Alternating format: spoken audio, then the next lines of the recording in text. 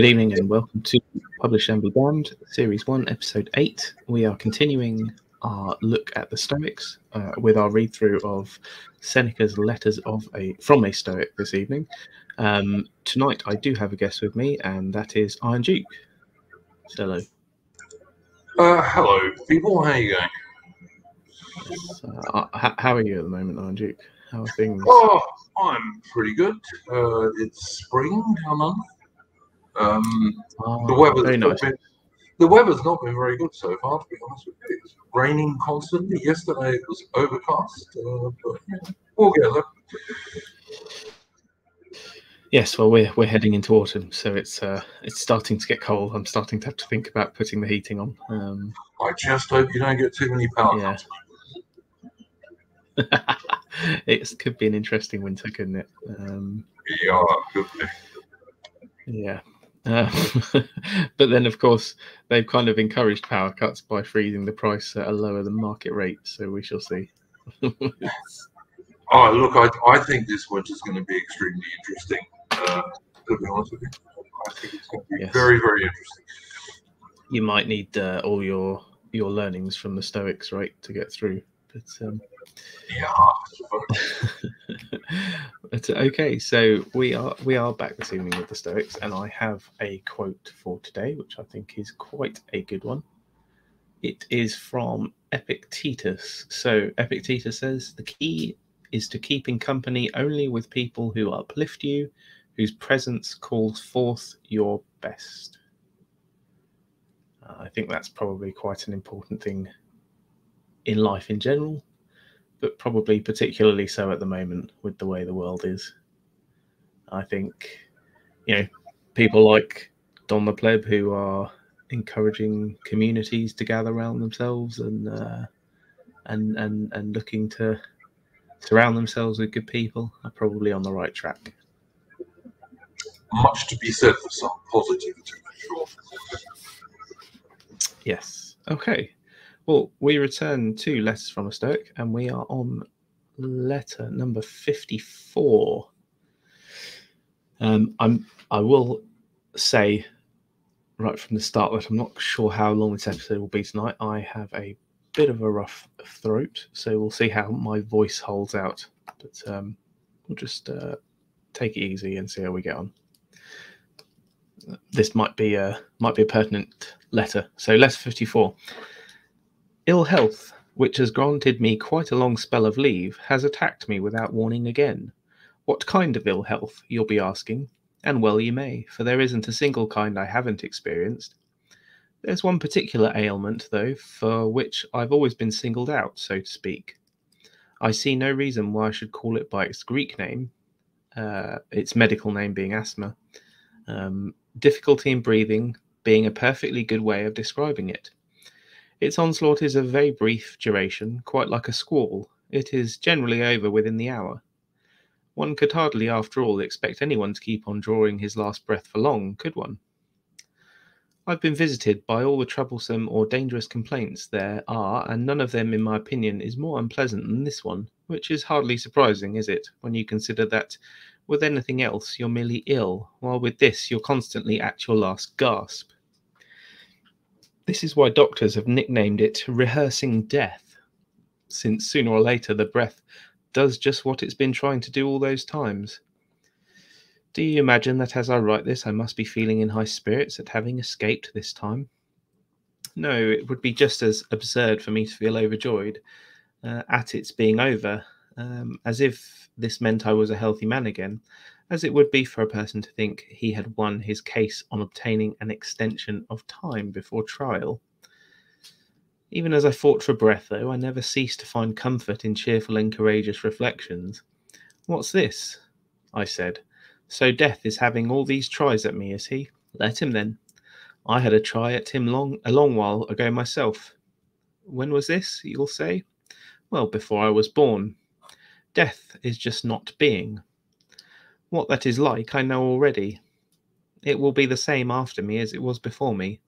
If there is any torment in the latter state, there must have also been torment in the period before we saw the light of day, yet we never felt conscious of any distress then.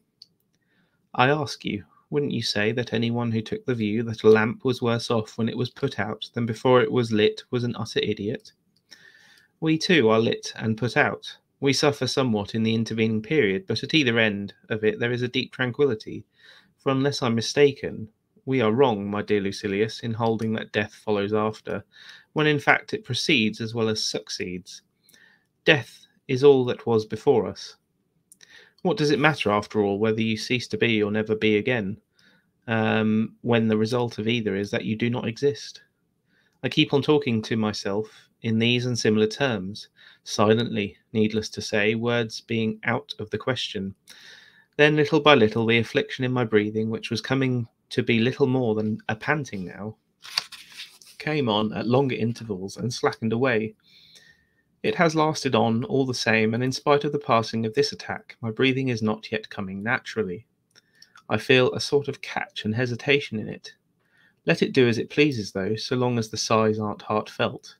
You can feel assured on my score of this. I shall not be afraid when the last hour comes. I'm already prepared, not planning as much as a day ahead. The man, though, whom you should admire and imitate, is one who finds it a joy to live, and in spite of that is not reluctant to die. For where's the virtue in going out when you're already being thrown out? And yet there is this virtue about my case. I'm in the process of being thrown out, certainly, but the manner of it is as if I were going out, and the reason why it never happens to a wise man is that being thrown out signifies expulsion from a place one is reluctant to depart from, and there is nothing the wise man does reluctantly. He escapes necessity because he wills what necessity is going to force on him.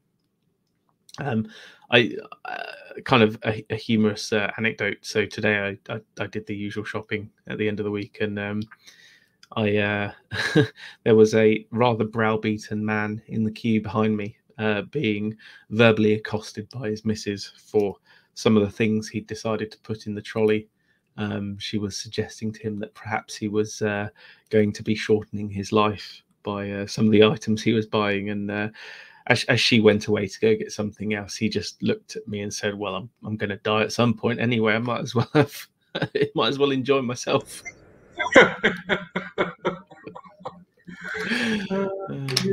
Which a man under the harrow, indeed. Oh yeah. I couldn't be that guy. It was quite. I nearly burst out laughing. I'm not ashamed to say. So what do you make of that chapter then, Anji? It makes a great deal of sense. I would say, in terms of asthma, which is vastly more prevalent these days than it used to be.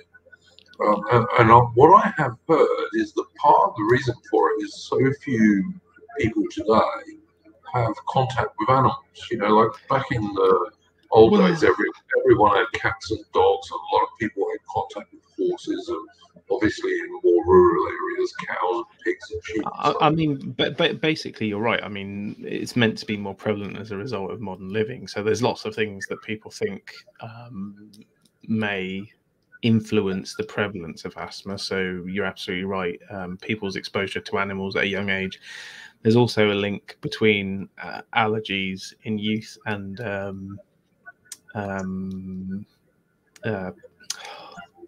antibiotics, treatment with antibiotics before the age of 1. Yeah, I can believe that. Yeah, absolutely. It's someone like Seneca, who was a very upper class Roman, yes. Probably would have been much more akin to a modern person than the vast majority of people in the ancient world. Yeah, I mean, I still think even as a wealthy Roman, you're probably exposed to a degree of exposure that people simply aren't today. Yeah, you're going to be exposed, obviously, to horses if you're an upper class Roman. Probably to dogs, because the Romans were as keen on dogs as we are today. Most Romans had guard dogs and what have you. So yeah, but that's what I've heard anyway. Is that, and certainly I know my son. We always had that, like birds and dogs and what have you. And cats as well on occasion. I mean, and he never got asthma, so Yeah, I Maybe. mean, I come from a family where myself and my father, we don't have asthma, but my mother and my sister did. I don't think my sister particularly suffers with it now. It was more of a childhood thing, but my mum still does. But she finds it's worse when she drinks dairy. Um, Oh, yeah, okay. Well, the so Romans she wouldn't she have gave up suffered dairy from that. entirely. Well, the Romans wouldn't have suffered from that because the Romans didn't really drink milk. So, No, no, but interesting. But I think but they given did like cheese. They did like cheese. well, I think it's interesting because I think at some point we all, and I'm not as young as I was. I'm still relatively young, but I can recognise the fact that some things that seemed easy sort of 5-10 years ago, and I can still do them. They're still relatively easy, but they're not quite as easy as they were. Um, Tell me and about it, mate. Tell me about it. there comes a point where whether you like it or not, you're kind of forced to confront your mortality. And I think I don't I I have things that concern me about my own mortality, but they're not a concern. It's like, oh, making sure my wife and my son are looked after if in the event that I For exit sure. this earth before I plan to. That's For sure. that's my only concern, really. I think obviously I may change my tune when the time does eventually come, but for me, I've never held a particularly great fear. And I think I'm a Christian, so I kind of hold on to the belief that there's something in the hereafter. But I think what Seneca says there is absolutely correct. I mean, even if there isn't, like, you've experienced non-existence before and it wasn't painful. So, Yeah, yeah, no, I agree with that. Look, I'm 58 next spring, your time, mhm. and yeah, I mean, look, there are like you say, I can still do most of the things I used to do, but there are some things I can't do.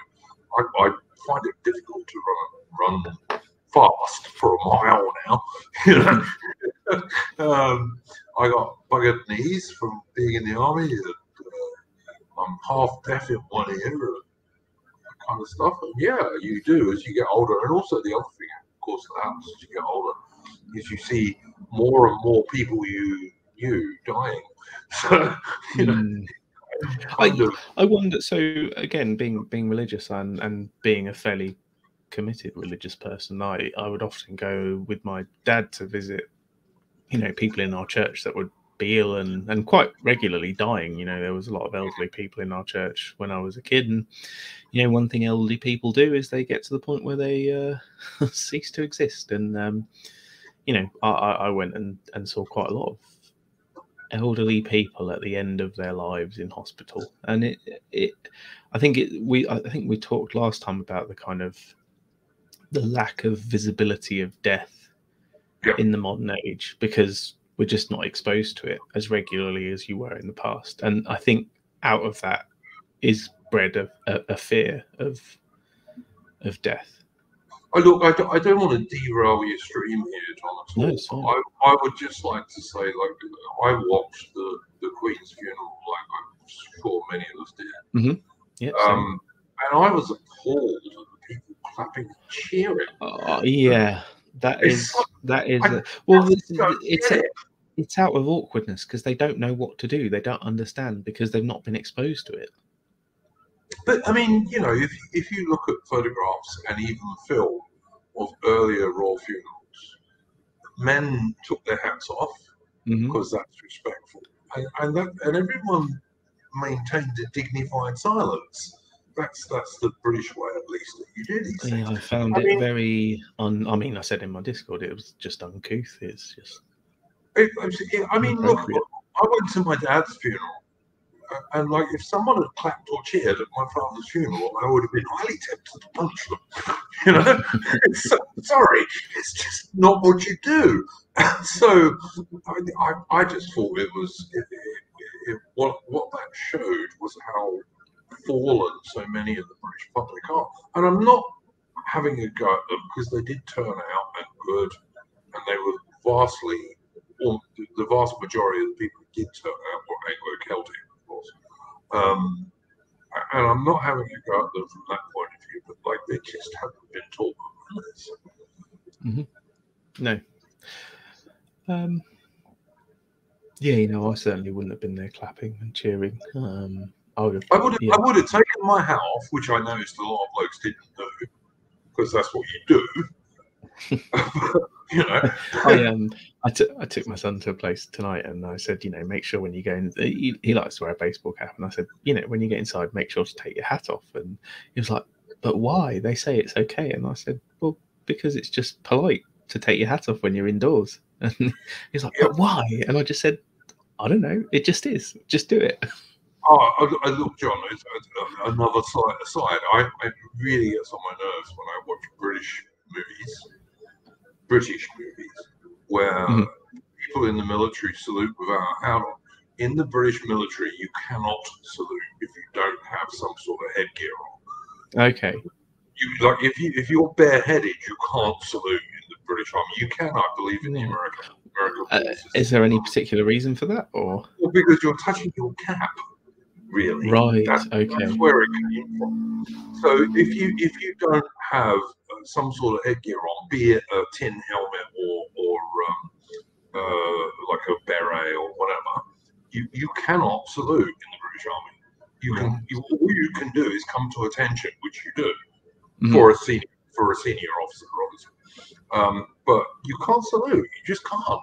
And yet constantly I see British movies where blokes with no hat on salute because they think the Americans do, and they haven't bothered looking at what the British tradition is at all. That's interesting. I didn't know that. That's no. To be honest, I think I had heard that, but not being in the army and not being in the habit of saluting, it's obviously not. You can't salute. That concerns me. If you're in the British Armed Forces, and it doesn't matter which arm of the it can be the Army, the Air Force, the Royal Navy, or the Royal Marines, you cannot salute in the British Armed Forces unless you have some sort of headgear on. Standards, people. Standards. Yes. British standards. Yes, the best kind. Letter 55.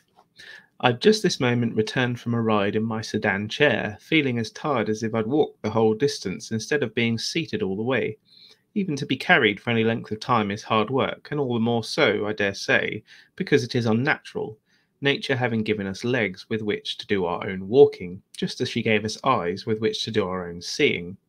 Soft living imposes on us the penalty of debility. We cease to be able to do the things that we've long been grudging about doing.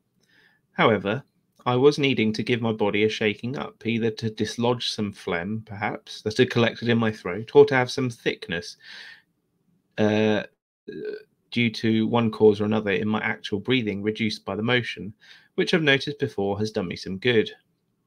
So I deliberately continued the ride for quite a long way, with the beach itself tempting me onwards. It sweeps round between Cumae and Servilius, Vatia's country house, in a sort of narrow causeway, with the sea on one side and a lagoon on the other. A recent storm had left it firm, for as you know, a fast-running heavy surf makes a beach flat and smooth, while a longish period of calm weather leads to a disintegration of the surface, with the disappearance of the moisture that binds the particles of sand together. I had started looking around me in my usual way to see whether I could find anything I could turn to good account, when my eyes turned to the house which had once belonged to Vatia.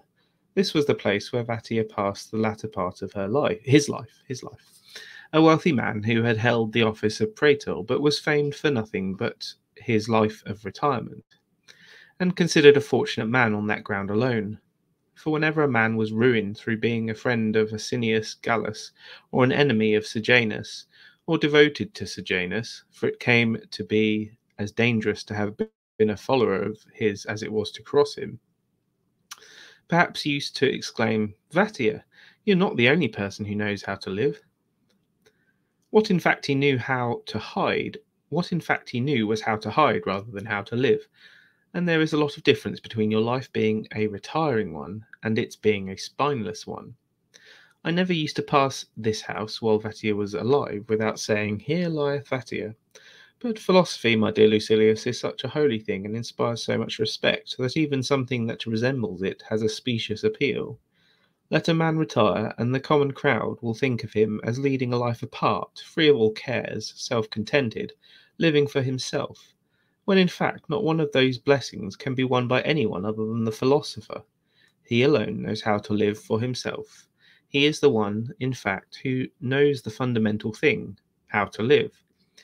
The person who has run away from the world and his fellow men, whose exile is due to the unsuccessful outcome of his own desires, who is unable to endure the sight of others more fortunate, who has taken to some place of hiding in his alarm like a timid, inert animal, he is not living for himself, but for his belly and his sleep and his passions, in utter degradation, in other words.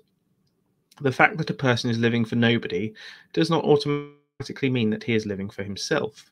Still, a persevering steadfastness of purpose counts for a lot, so that even inertia, if stubbornly maintained, may carry a certain weight.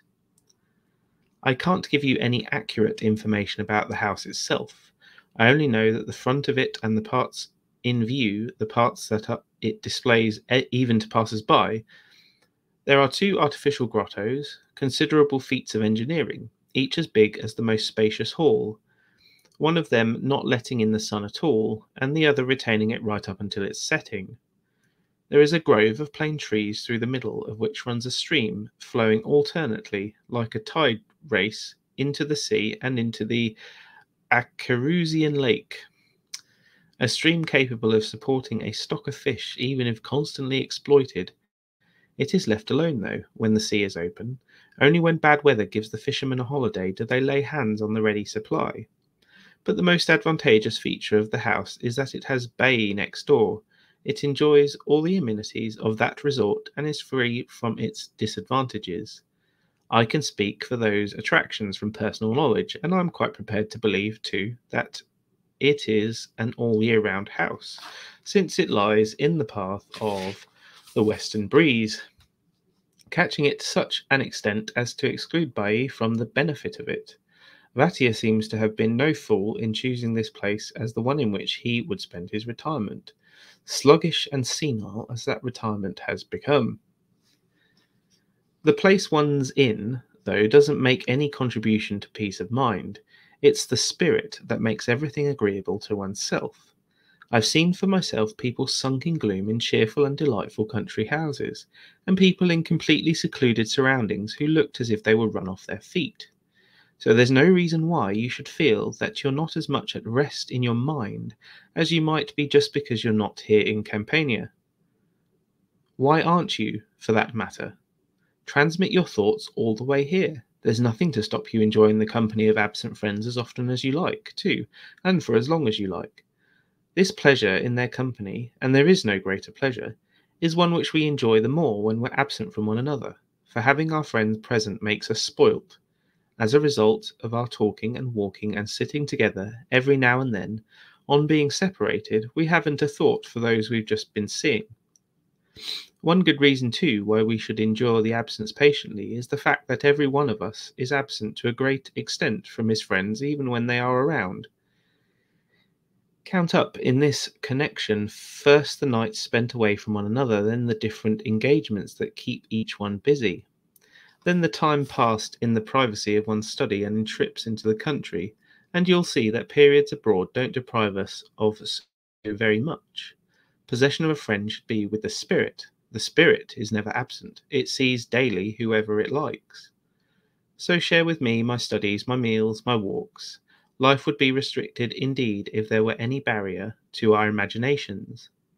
I see you, my dear Lucilius. I hear you at this very moment. I feel so very much with you that I wonder whether I shouldn't start writing you notes rather than letters. What's he saying in there? That was a bit of a long and meandering one. I think what he was trying to allude to was it doesn't matter where you are. Your own mood and whether you're positive or not it's not dependent on where you are. It's interesting because again I'm going to kind of draw on my son here. My son being a young boy who's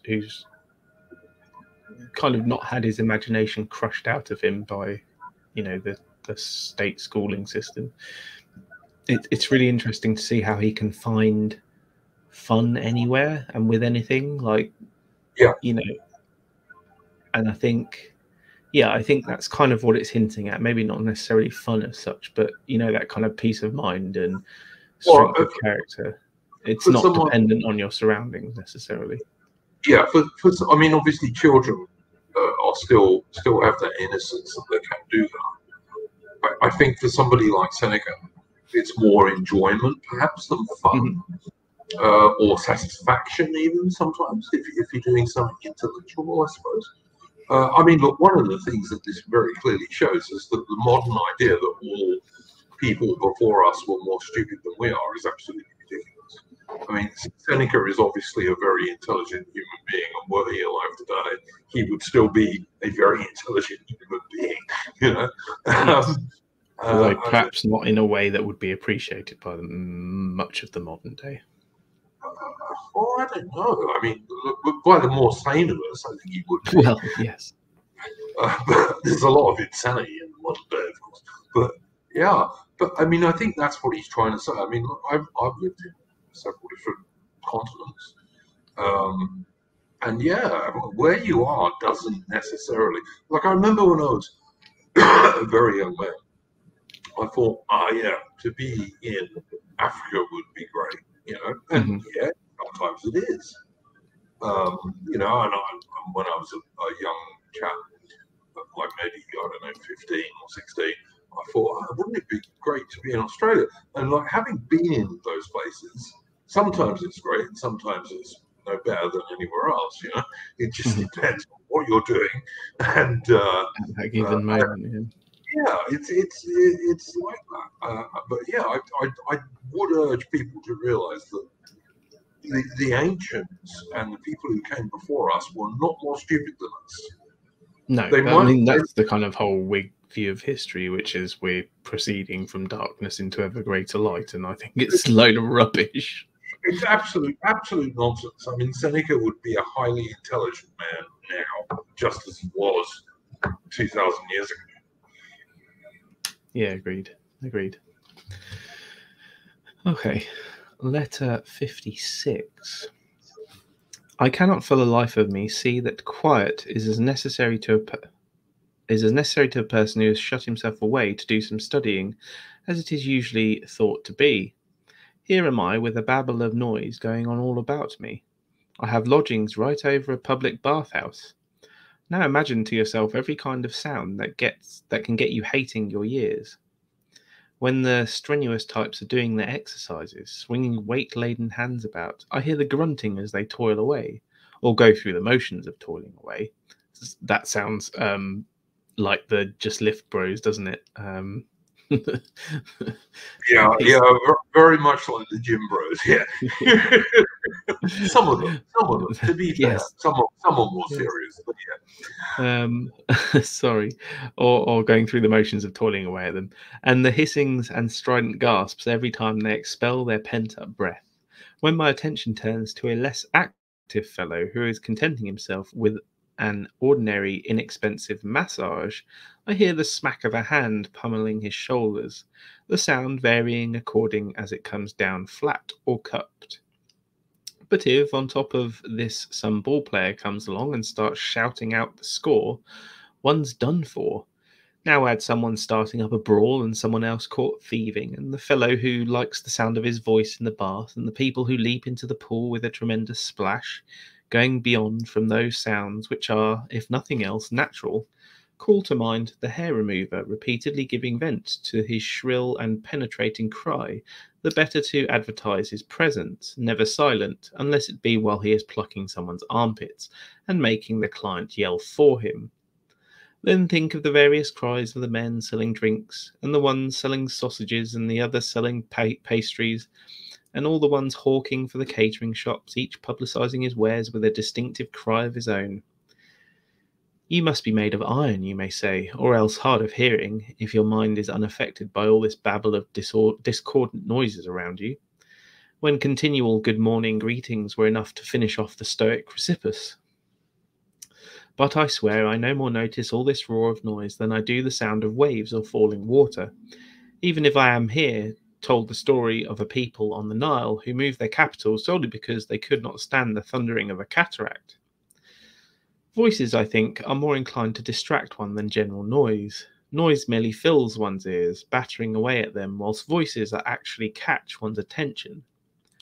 Among the things which create a racket all around me without distracting me at all, I include the carriages hurrying by in the street, the carpenter who works in the same block, a man in the neighbourhood who saws, and this fellow tuning horns and flutes at the trickling fountain and emitting blasts instead of music. I still find an intermittent noise more irritating than a continuous one, but by now I have so steeled myself against all these things that I can even put up with a coxswain's strident tones as he gives his oarsmen the rhythm, for I force my mind to become self-absorbed and not to let outside things distract it. There can be absolute bedlam without, so long as there is no commotion within, so long as fear and desire are not at loggerheads, so long as meanness and extravagance are not at odds and harassing each other. For what is the good of having silence throughout the neighbourhood if one's emotions are in turmoil? The peaceful stillness of the night had lulled the world to rest. This is incorrect. There is no such thing as peaceful stillness, except where reason has lulled it to rest. Night does not remove our worries, it brings them to the surface. All it gives us is a change of anxieties. For even when people are asleep, they have dreams as troubled as their days. The only true serenity is the one which represents the free development of a sound mind. Look at the man whose quest for sleep demands absolute quiet from his spacious house. To prevent any sound disturbing his ears, every one of his host of slaves preserves total silence, and those who come anywhere near him walk on tiptoe. Naturally enough, he tosses from side to side, trying to snatch some fitful sleep in between the spells of fretting, and complains of having heard sounds where he has never heard them at all. And what do you suppose is the reason? His mind is a ferment. It is this which needs to be set at peace. Here is the mutiny that needs to be suppressed. The fact that the body is lying down is no reason for supposing that the mind is at peace. Rest is sometimes far from restful, hence our need to be stimulated into general activity and kept occupied and busy with pursuits of the right nature whenever we are victims of the sort of idleness that wearies of itself. When great military commanders notice indiscipline among their men, they suppress it by giving them work to do, mounting expeditions to keep them actively employed. People who are really busy never have enough time to become skittish, and there is nothing so certain as the fact that the harmful consequences of inactivity are dissipated by activity. We commonly give the impression that the reasons for our having gone into political retirement are our disgust with public life and our dissatisfaction with some uncongenial and unrewarding post. Yet every now and then ambition rears its head again in the retreat into which we were really driven by our apprehensions and our waning interest, for our ambition did not cease because it had been rooted out, but merely because it had been tired, or become piqued, perhaps at its lack of success. I would say the same about extravagant living, which appears on occasion to have left one, and then when one has declared for the simple life, places temptation in the way.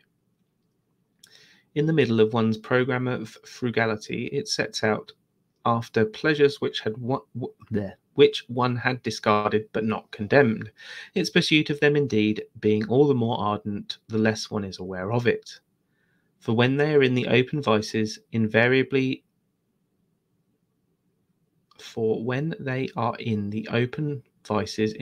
take a more moderate form.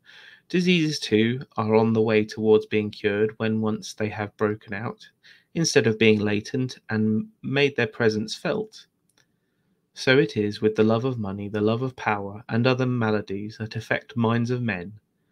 You may be sure that it is when they are when they abate and give every appearance of being cured, that they are at their most dangerous. We give the impression of being in retirement, and are nothing of the kind. For if we are genuine in this, if we have sounded the retreat and really turned away from the surface show, then, as I was saying a little while ago, nothing will distract us. Men and birds together in full chorus will never break into our thinking, when that thinking is good and has at last come to be of a sure and steady character. The temperament that starts at the sound of a voice or chance noise in general is an unstable one, and one that has yet to attain inward detachment. It has an element of uneasiness in it, and an element of the rooted fear that makes a man prey to anxiety, as in the description given by our Virgil, which he goes on to give. And I, who formerly would never flinch at flying spears or serried ranks of Greeks, am now alarmed by every breeze and roused by every sound to nervousness, in fear for this companion and this load alike, which is from the Aeneid. The earlier character here is the wise man, who knows no fear at the hurtling of missiles or the clashing of weapons against weapons in the close-packed ranks, or the thunderous noise of a city in destruction. The other, later one, has everything to learn. Fearing for his belongings, he pales at every noise. A single cry, whatever it is, prostrates him, being immediately taken for the yelling of the enemy. The slightest movement frightens him out of his life. His baggage makes him a coward. Pick out any one of your successful men, with all they trail or carry about with them, and you will have a picture of the man in fear for this companion and this load. You may be sure, then, that you are at last lulled to rest, when noise never reaches you, and when voices never shake you out of yourself, whether they be menacing or inviting, or just as meaningless hubbub of empty sound all around you. This is all very well, you may say, but isn't it sometimes a lot simpler just to keep away from the din? I concede that, and in fact it is the reason why I shall shortly be moving elsewhere. What I wanted was to give myself a test and some practice. Why should I need to suffer the torture any longer than I want to, when Ulysses found so easy a remedy for his companions even against the sirens? And there's an asterisk there, and it says, Homer narrates in Book 12 of the Odyssey how the hero, following the advice of Circe, stops the ears of his crew with beeswax while they row past the place where the temptresses sing. Oh, right. Let's do one last letter. Did you want to make any comment on that one, Andrew, or are you happy to? Well, look, I mean, again, he's talking about controlling oneself, basically, which is a lot of what Stoicism is about, or controlling one's thoughts, I guess, more accurately. Look, where Seneca had an advantage on us in the modern one is that the noises that used to or could annoy him, although he says that they did not for the most part, were mostly kind of natural noises. I can put up with anything except that most useless thing known to man, the leaf blower. That is the only thing that drives me insane when people the power of moving one's leaves from one place to another for no purpose whatsoever. Yes, like why? That's about the only thing that really drives me. Yeah, it's interesting though. I think he's right. So I've been in situations certainly where all the noise in the world hasn't been able to distract me from what I'm doing, because I'm in a, I'm calm. My mind is well organized, and it's just in the peripheral. But I've also been in places where I'm, having a really tough day with work, and any kind of noise is just, my mind is disordered. I'm under, various pressures that I, can't really get out of in the course of life. And I find, any kind of sound is terminably irritating. Yeah. No, I totally agree. Look, again, it just shows that there's not so much difference between Seneca and an intelligent one. No. In But fact, probably no difference whatsoever, really. how do you think you would you would maintain that ordered mind when in the course of life it could be quite easy to become disordered? I think like, as I said when you were talking just now about like when you're working on something important and you're concentrating, then it's relatively easy to ignore distractions. He mentioned that there, didn't he? He kind of talked about the restless soldiers, and I'm sure you've got familiarity with that. Like, Yeah, absolutely. I mean, there's a lot of make work stuff in the military because idle hands are not a good thing. But when they say idle hands, what they really mean is idle minds. Yes. So they're trying to give people something to do, and there's a lot of that in the military, sadly. Well, I mean, that's because our military has become one that's less about bashing people over the heads and more about and taking land, and more about trying to keep supposed peace in various places.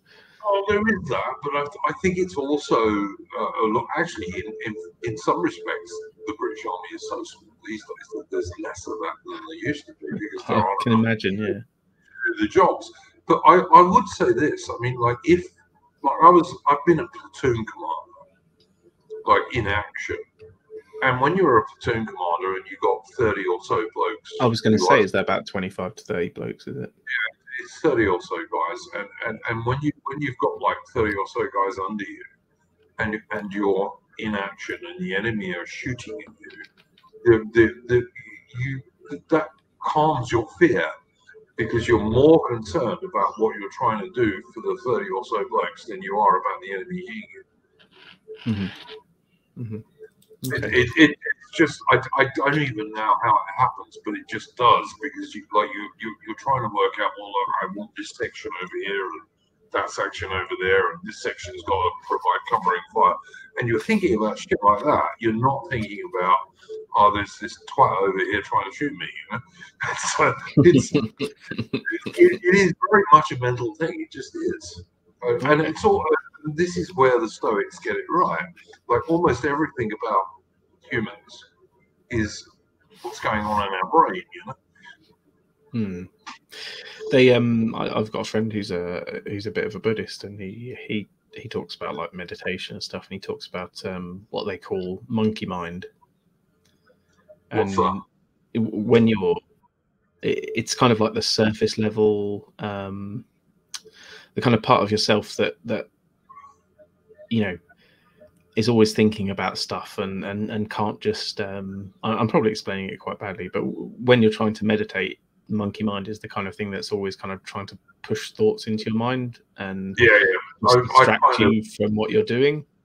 And he says one of the things you've got to do is when you're meditating is you're taught to kind of give monkey mind something to do, and that's the whole focus on the breathing thing. And that keeps your mind that keeps that part of your mind focused on that, so that you can pursue the other benefits of meditation, I guess. And that's how perhaps you would describe it. John, have you heard of this thing whereby a lot of modern people apparently don't have any kind of internal discourse? I've not. This apparently I find that very strange, because for me, I'm always kind of this probably sounds a bit mental, but I'm always kind of talking to myself in my head and thinking things through and examining things. And exactly. But apparently there are large proportions of the modern population who don't even understand what that is. Where you're pros and cons in your head about things. Is that because they're kind of constantly they're kind of constantly being distracted by stuff, so they can't, they're always in front of the TV, or they're always, there's no time where they just have, there's no time where they're just alone with themselves and their mind.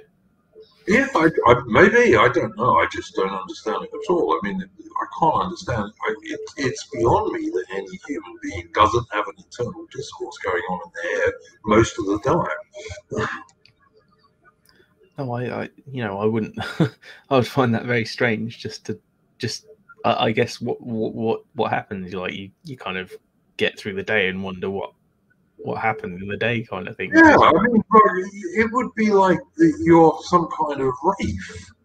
You would be like the only things going into your brain are external. I guess you're a biological robot who is purely motivated by, or not motivated, but purely controlled, I guess, but by these inputs, by these external inputs, rather than having any kind of self-thought. It's like, I see these young people these days, and like when they're out, if they're on a train or in a car or in a bus or whatever they might be doing, walking through a shopping mall, they're constantly on their phone, and playing some game. It's insane to me. Well, this is what I mean, like that people today are constantly distracted by something. There's never a moment where it's just them and their thoughts. Well, I'm getting to the stage where a lot of people don't have any thoughts, but well, I mean, there's no room for them, is there? Because they're plugged into a phone, or they're watching a TV program, or if you don't have an internal discourse, how the hell can you work out your own opinions on anything? It's like beyond me. Well, how can you navigate life? I mean, every decision you make, as far as I'm concerned, is by the product of internal discourse. Yeah, you go, look, if I do this, this will happen, and if I do this, this might happen, and if I do another thing, so and so might happen. And you have to judge that stuff. That's what your brain is for God's sake. Are people not faced with those kind of challenges? Because I mean, I don't have. I would say I have no internal discourse when it comes to breakfast, for example, because I just have the same thing every day. So I don't even think about it. It's just I do it automatically. So you don't even on Sundays think, well, today I'm going to have a cooked breakfast, for example? Well, no. To be honest, on Saturdays and Sundays I might skip it entirely. Yeah, let's see. Look, I sometimes eat breakfast, and if I do, it's always, almost always, like bacon and eggs and so on. But I very seldom eat lunch. Very seldom. I guess what I'm trying to say is, have people's lives been reduced down to such a mundane place that there is no need for that thought? I don't know, man. Like I said, I just it's insane to me that someone doesn't have. You think about it, like in their head. The modern kind of job where one is, everything's basically a production line, and a human being is simply, simply a robot on the production line performing one specific thing over and over again in a very repetitive manner. They go home, they plug into the TV. On the way to and from work, they're on their phone. There's no kind of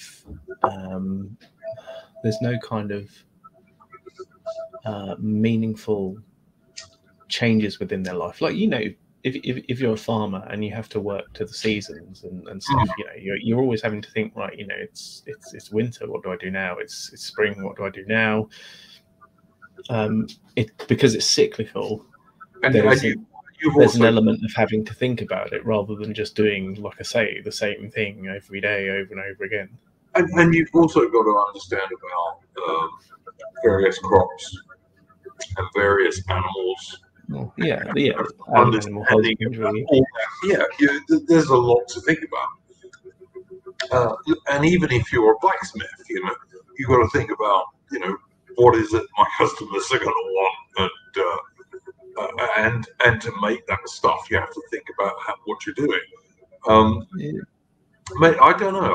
I once had a job where all I did all day was to make sand molds for great big massive locks, great big massive iron locks, and all I did was fill this mold up with sand and then pass it on to somebody else who did something else. And I did that job for a week and a half because it was driving me insane. It's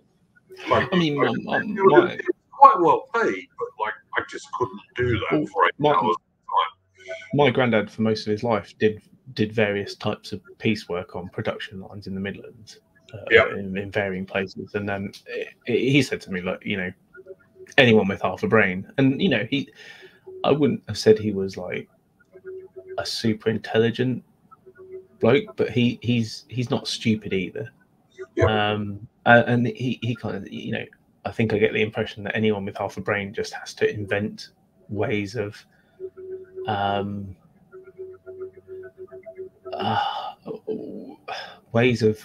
making that job. I'm trying to think of the way to describe it. You know, it's like when I worked retail, and you'd play little games with yourself in your head to kind of keep your brain occupied, because otherwise you just get insane. Yeah, that's exactly what I was going to say, John. The only way you could survive that kind of work is if you were doing mental stuff in your head. Yeah, well, this is the thing. Like when I worked retail, I did it for like 9 years. I mean, physically, my body was in the building, and I was going through the motions of stacking shelves or serving on till or whatever. But my mind was not in that building. It couldn't have been. I'd have gone insane. I think there's something about that kind of work that just is not conducive to mental well-being and in the human psyche. I can't, you know, I think if I'd been in that building mentally, I think I'd have gone insane. Maybe I did go insane. I mean, look at it this way, John. Like, relatively speaking, in evolutionary terms, humans are fairly young as a species, and we started off as hunter-gatherers. Now, if you were a bloke and you're part of a hunting party, think of all the 1,000 things you've got to constantly think about in order to be a successful hunter. And even for women, if they're gathering stuff, you know, they have to think about stuff. But I'm a bloke, so I think of it from a bloke's point of view. And like, as a bloke, as part of a hunting party, and you're trying to hunt, I don't know, woolly mammoths or woolly whatever it is, some kind of wild, dangerous wild animal with a load of other dangerous wild animals knocking about, or even deer and what have you. There's 1,000 things you've got to constantly think about, and that's what the human brain is designed to do. Yeah, this modern living is not exactly conducive to that, is it? But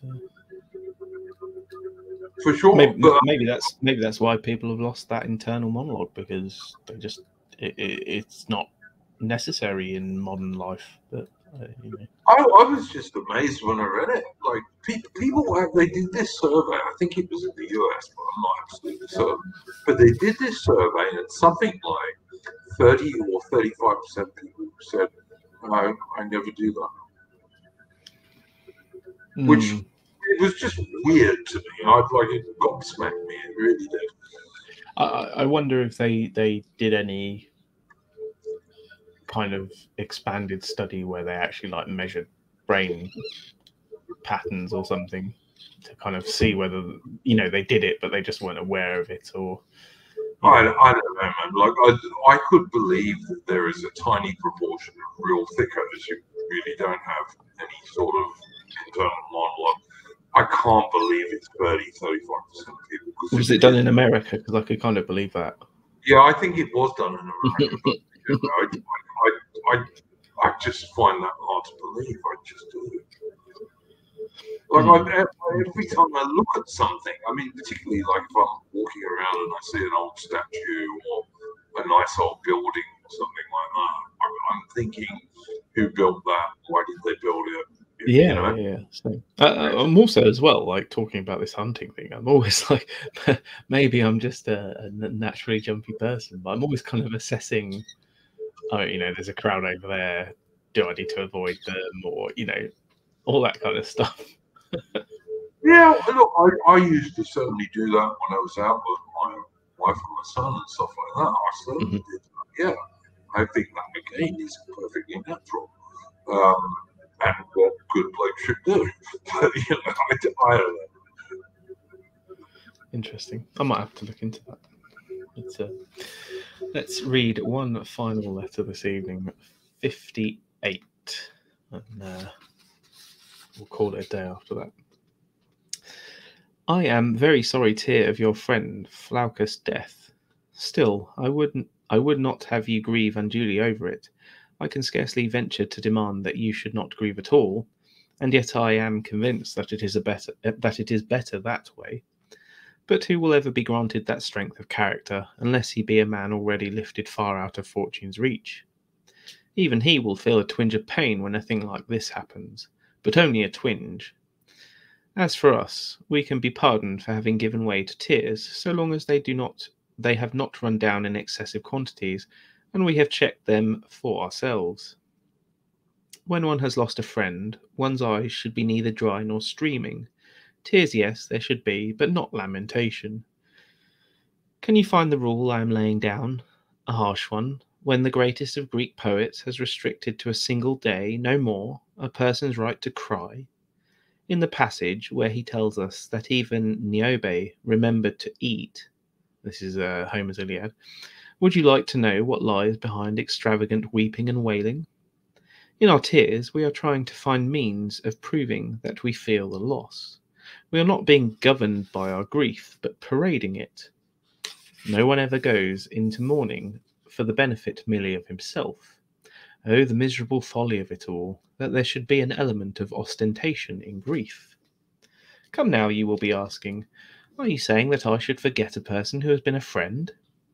Well, you are not proposing to keep him very long in your memory, if his memory is to last just as long as your grief.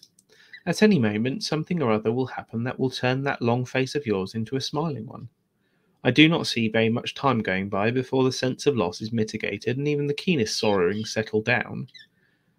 Your face will cease to be its present picture of sadness as soon as you take your eyes off yourself. At the moment, you are keeping a watch on your grief, but even as you do, it is fading away, and the keener it is, the quicker it is in stopping. Let us see to it that the reconciliation of those we have lost becomes a pleasure to us. The recollection of those we have lost becomes a pleasure to us. Nobody really cares to cast his mind back to something which he is never going to think of without pain. Inevitable as it is that the names of persons who were dear to us and are now lost should cause us a gnawing sort of pain when we think of them. That pain is not without a pleasure of its own. As my teacher Attalus used to say, in the pleasure we find in the memory of departed friends there is a resemblance to the way in which certain bitter fruits are agreeable, or the very acidity of an exceedingly old wine has its attraction. But after a certain interval, all that pained us is obliterated, and the enjoyment comes to us unalloyed. If we are to believe him, thinking of friends who are alive and well is like feasting on cakes and honey. Recalling those who are gone is pleasant, but not without a touch of sourness. Who would deny, though, that even acid things like this, with a harshness in their taste, do stimulate the palate? Personally, I do not agree with him there. Thinking of departed friends is to me something sweet and mellow, for when I had them with me, it was with the feeling that I was going to lose them, and now that I have lost them, I keep the feeling that I have them with me still. So, my dear Lucilius, behave in keeping with your usual fair-mindedness, and stop misinterpreting the kindness of fortune. She has given as well as taken away. Let us therefore go all out to make the most of friends, since no one can tell how long we shall have the opportunity. Let us just think how often we leave them behind when we are setting out on some long journey or other, or how often we fail to see them when we are staying in the same area, and we shall realize that we have lost all too much time while they are still alive. Can you stand people who treat their friends with complete neglect and then mourn them to distraction, never caring about anyone unless they have lost them? And the reason they lament them so extravagantly then is that they are afraid people may wonder whether they did care. They are looking for belated means of demonstrating their devotion. If we have other friends, we are hardly kind or appreciative of them if they count for so very little when it comes to consoling us for the one we have buried. If we have no friends, we have done ourselves a greater injury than fortune has done us. She has deprived us of a single friend, but we have deprived ourselves of every friend we have failed to make. A person, moreover, who has not been able to care about more than one friend cannot have cared even about that one too much. Supposing someone lost his one and only shirt in a robbery, would you not think him an utter idiot if he chose to bewail his loss rather than look about for some more means of keeping out the cold and find something to put over his shoulders? You have buried someone you loved. Now look for someone to love. It is better to make good the loss of a friend than to cry over him. What I am about to go on to say is, I know, a commonplace, but I am not going to omit it merely because everyone has said it.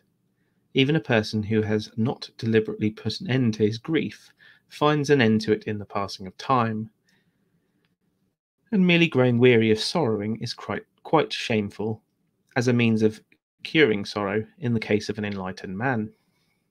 I should prefer to see you abandoning grief than it abandoning you. Much as you may wish to, you will not be able to keep it for very long, so give it up early as possible.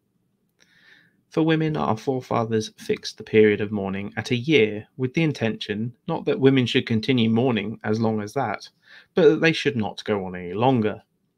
For men, no period is prescribed at all because none would be decent. Yet out of all the pathetic females you know, of who were only dragged away from the graveside or even torn from the body itself with the greatest of difficulty, can you show me one whose tears lasted for a whole month? Nothing makes itself unpopular quite so quickly as a person's grief. When it is fresh, it attracts people to its side. It finds someone to offer it consolation. But if it is perpetuated, it becomes an object of ridicule, deservedly too, for it is either feigned or foolish.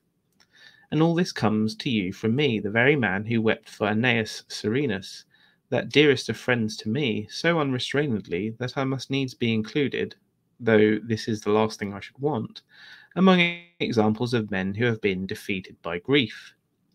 Nevertheless, I condemn today the way I behaved then. I realize now that my sorrowing in the way I did was mainly due to the fact that I had never considered the possibility of his dying before me.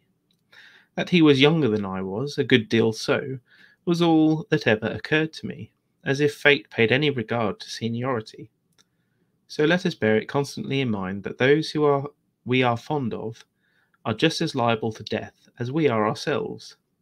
What I should have said before was, my friend Serenus is younger than I am, but what difference does that make? He should die later than me, but it is quite possible he would die before me. It was just because I did not do so that fortune caught me unprepared with that sudden blow. Now I bear it in mind, not only that all things are liable to death, but that the liability is governed by no set rules. Whatever can happen at any time can happen today. Let us reflect then, my dearest Lucilius, that we ourselves shall not be long in reaching the place we mourn his having reached. Perhaps, too, if only there is truth in the story told by sages, and some welcoming abode awaits us, he whom we suppose to be dead and gone has merely been sent on ahead. I think that is a really pertinent chapter to today, because much in the way that various inadequacies have become things to parade as if they were something special or something of value.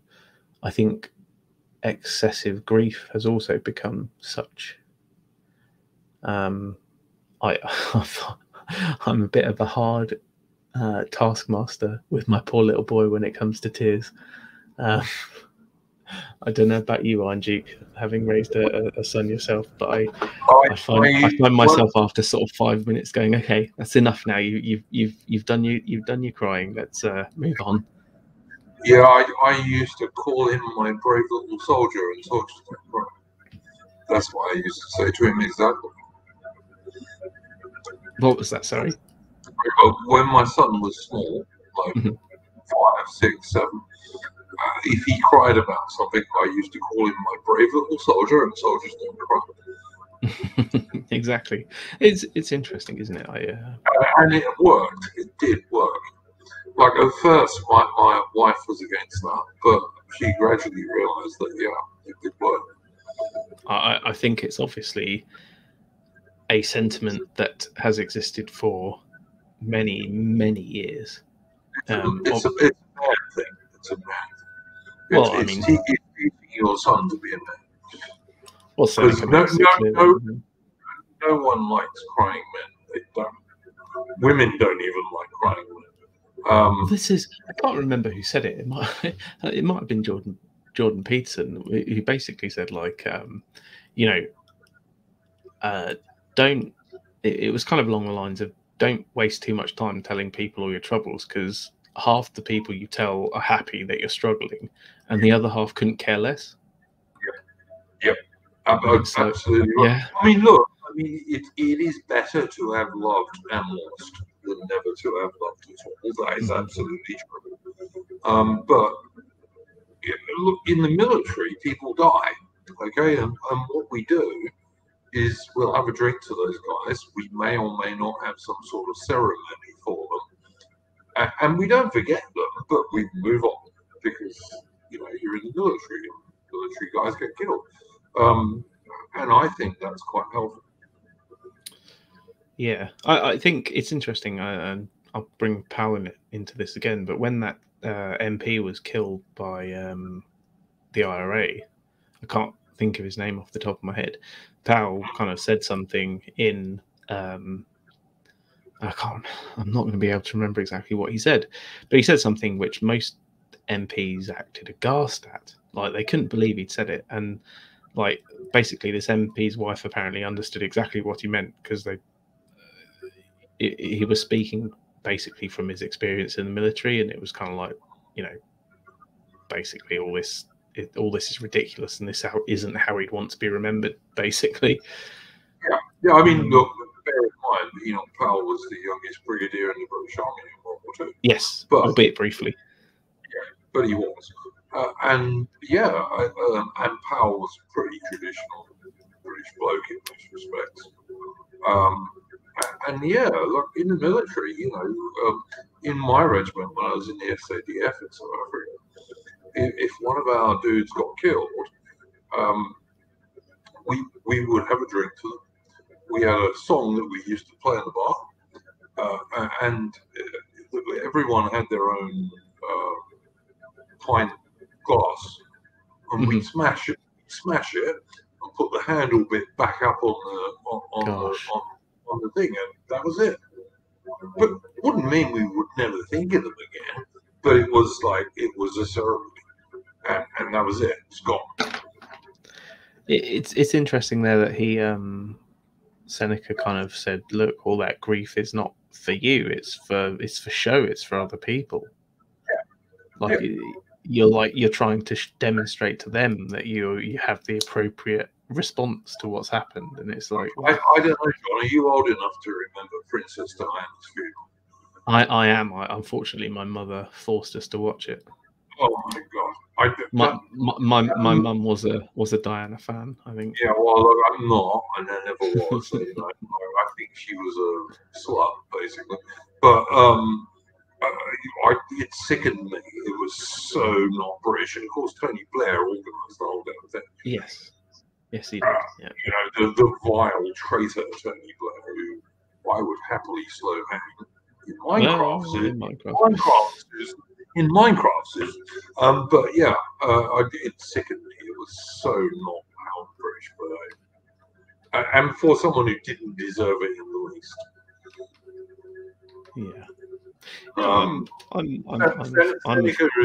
Seneca's right on what he was saying. I don't have a problem in admitting that I would say I was a relatively emotional man. I can be moved to something approaching tears by certain pieces of music and stuff if I'm, thinking about certain things, but I don't generally give myself over to sobbing and weeping and wailing, like, a tear in the corner of the eye kind of thing.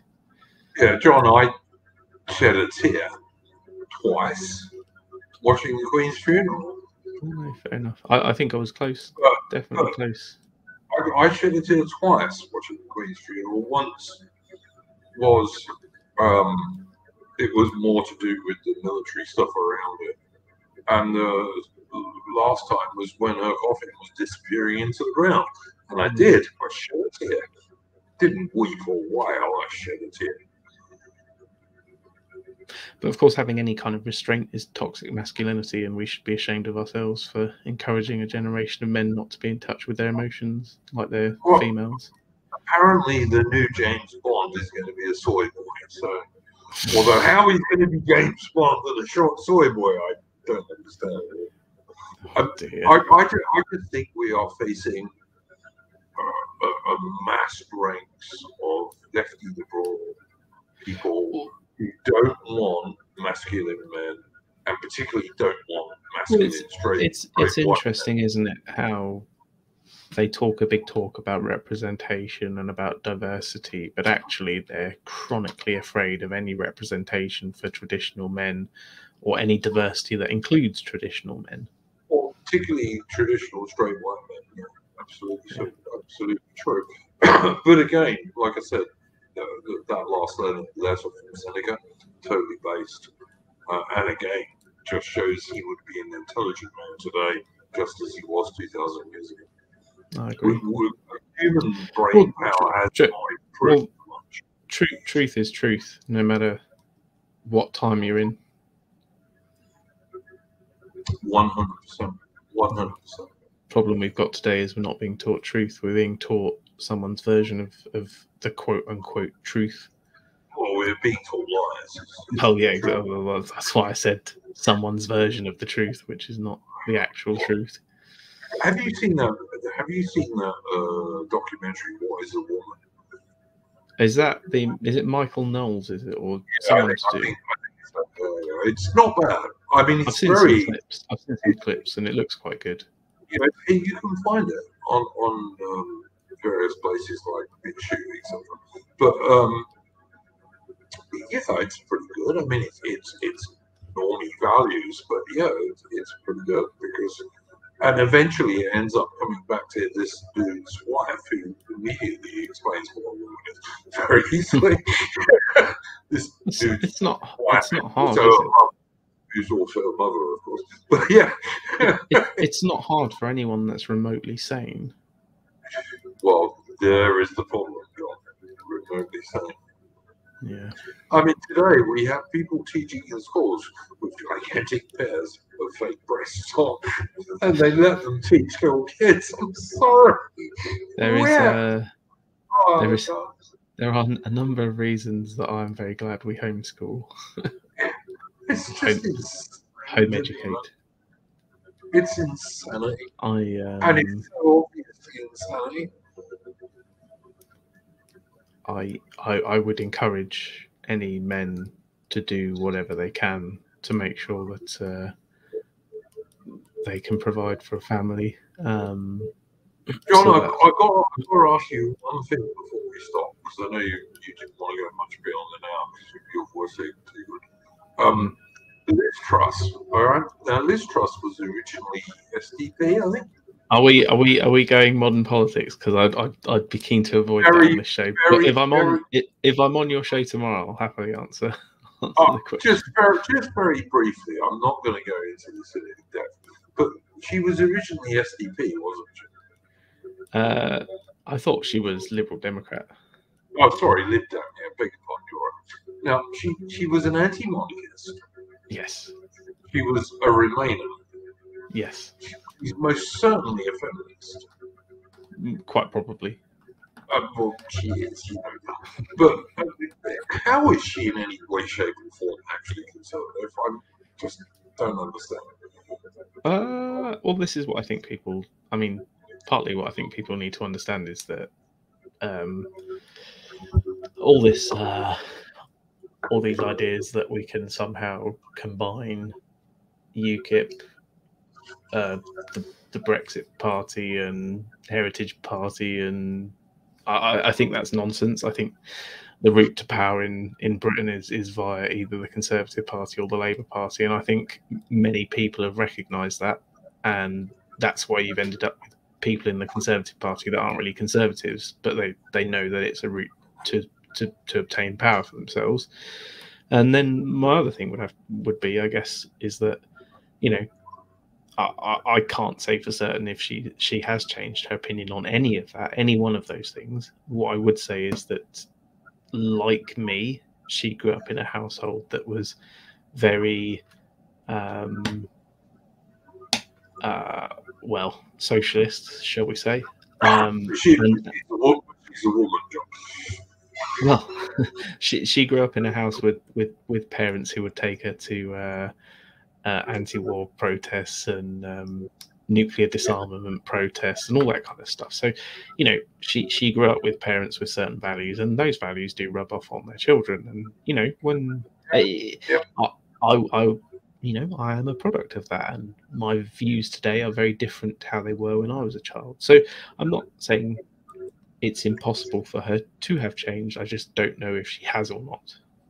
Yeah, no, fair enough. Look, like you said, if you come on the street tomorrow, we'll talk about this a bit more.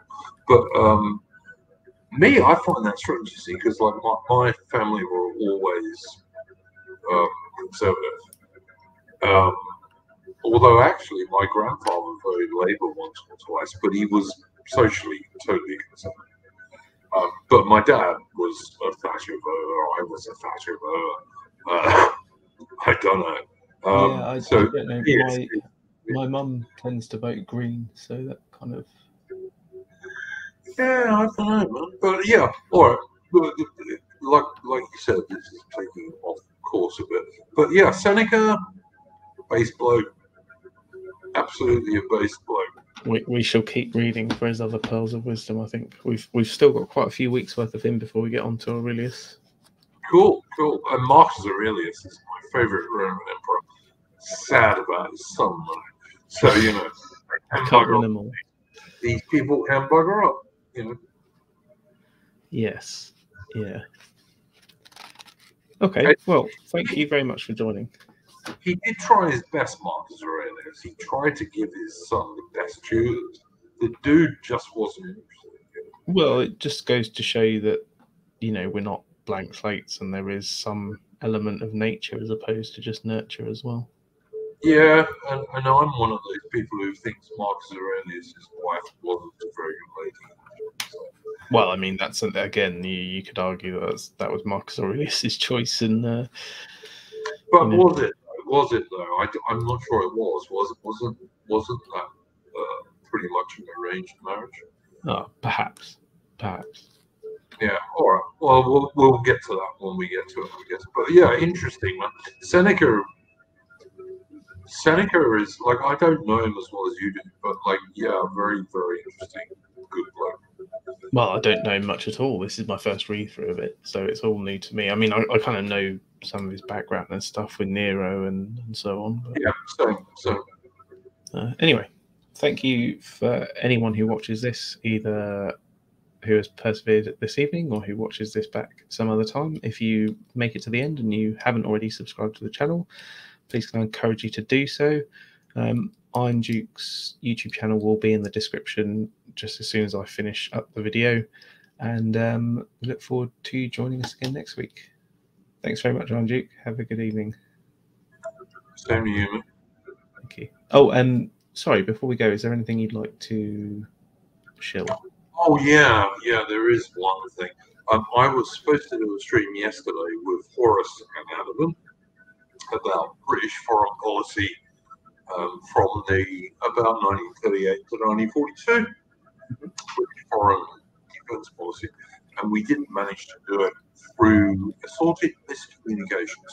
But we will do it next Thursday at 8 p.m. UK time. Okie dokie. There you go. So if you follow the link that will be in the description by the time this video is finished, you'll be able to tune into those, to subscribe and watch that. But thanks everyone for joining us. Thanks, Iron Duke, for joining me. Have a good evening. Good night.